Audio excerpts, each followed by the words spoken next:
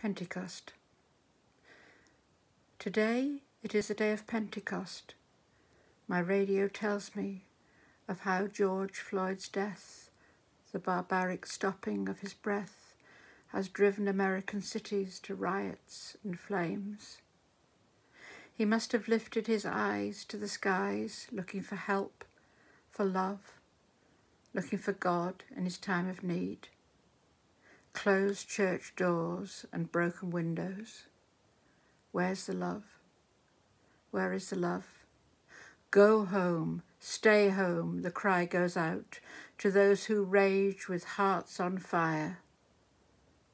Today's the day of Pentecost, 50 long days since Christ hung on the cross. We can only try to look forward, to learn from all those we've lost. Start with today.